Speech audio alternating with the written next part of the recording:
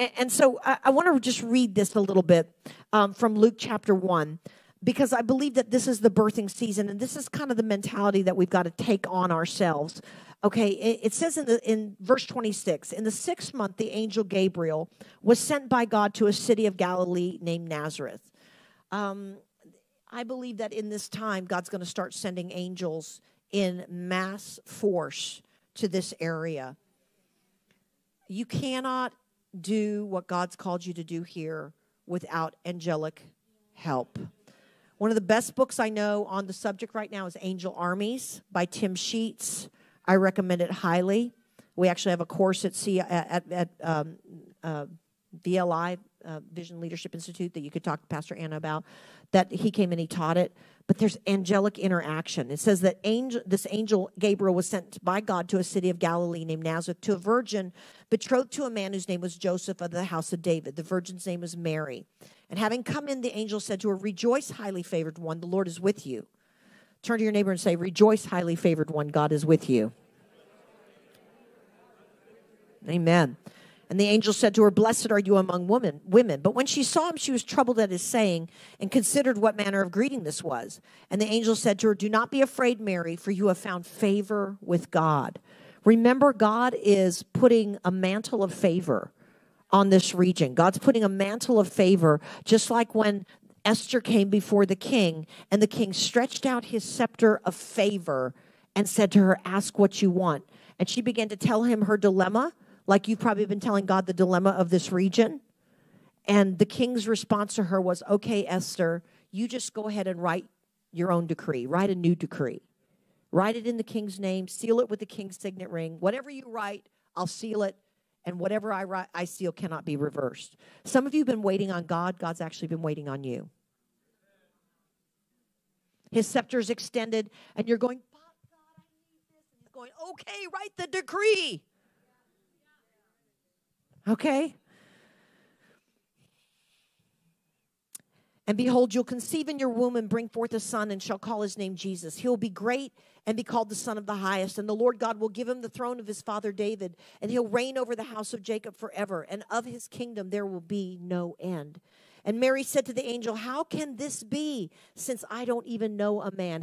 Has God ever spoken something to you and you just go, "How in the world?" That's how I felt when God said, "You're going to go to the nations of the world and preach."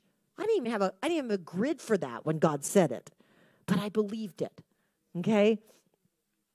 And the angel said to her, "The Holy Spirit will come upon you, and the power of the highest will overshadow you."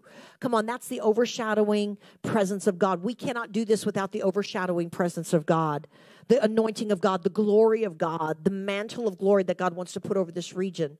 It says, "Therefore, that Holy One who is to be born is called the Son of God." Now, indeed, Elizabeth, your relative, has also conceived a son in her old age.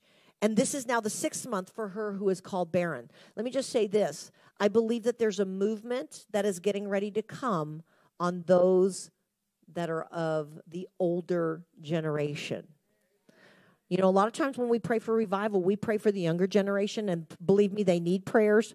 But how many know that there's a lot of people in their 70s and 80s in this place that still need Jesus? And I just heard the Lord say, "I'm going to do a multi-generational thing." It's not just going to be one generation and the upcoming generation. It's not just going to be fathers and children, but it's going to be multi-generations. God is a multi-generational God. He describes himself over and over as a multi-generational God, the God of Abraham, Isaac, and Jacob. And I believe you're going to see a multi-generational harvest. How many of you still have parents that need the Lord?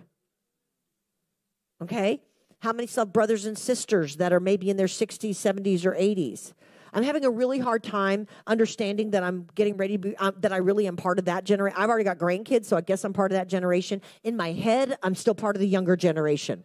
Okay? So I like to say that I'm the oldest member of the younger generation. Okay? Okay?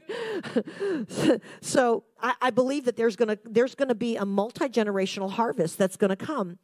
And it says, this is now the 6th month for her who was called barren. There's a spirit of barrenness that's being broken off. When we talked about dry bones last night, that word dry bones is translated many times sterile, barren, and unproductive. There's a lot of things spiritually in this region that have been barren, sterile, and unproductive. But I believe that God is breaking barrenness off this region. And I believe God's breaking barrenness off your prayers. God's breaking barrenness off your decrees. God's breaking barrenness off your planted seed. And God's bringing this region into super bloom. How many know a desert looks barren until it super blooms? Come on, get ready for a super bloom season of harvest over this region. Because then it says this, for with God, nothing shall be impossible. I want you to say that with me. For with God, nothing shall be impossible. Let's declare that again over this region. For with God, nothing shall be impossible. Say it again. For with God, nothing shall be impossible. Father, every well of revival, every well of awakening, every well, Father God, on every college campus, Father God, every university that's gone in a wrong direction, God, there's still a well there that needs to be dug, and we declare the barrenness is coming off this region, and we declare that with God nothing shall be impossible. And then Mary said, behold the maidservant of the Lord, let it be to me according to your word.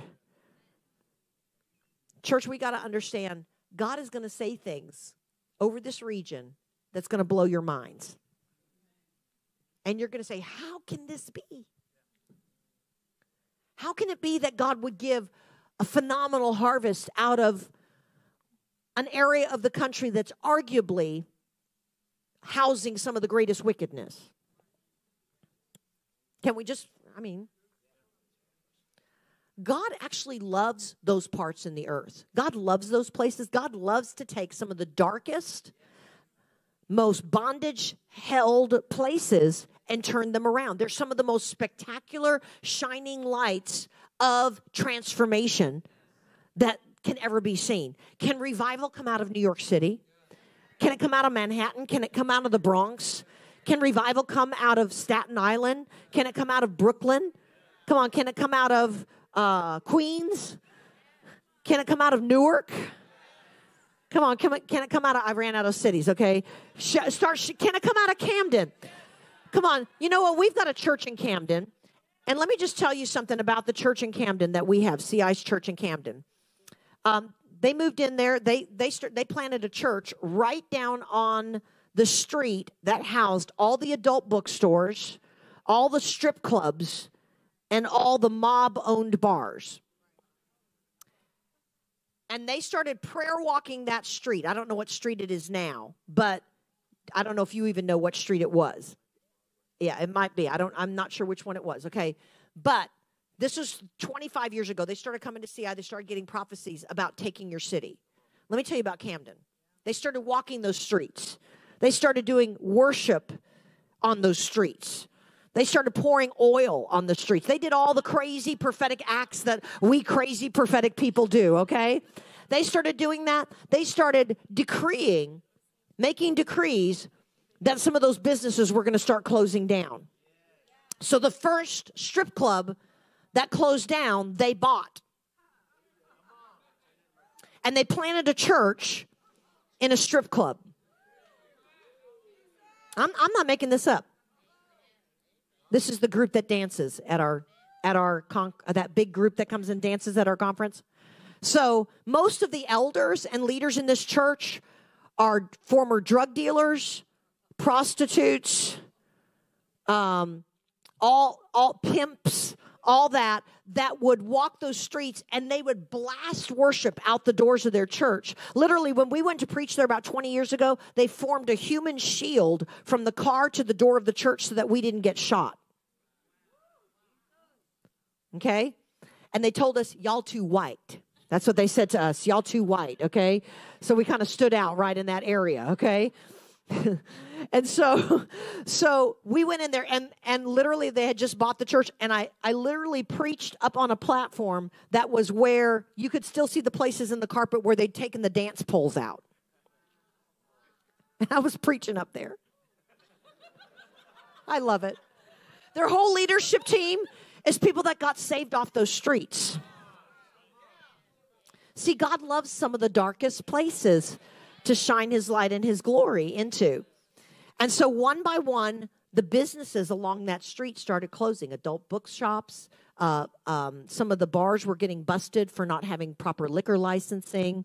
The strip clubs started closing down, and they actually closed down by their prayers. They started closing down one after the next business, and all those people started getting saved. Some of them got saved and then closed their business.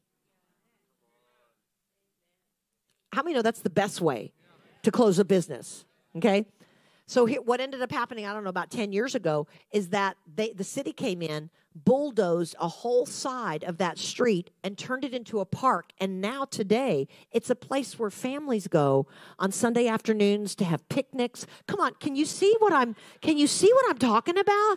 This was like the worst of the city. And now it's a place where families go to have picnics.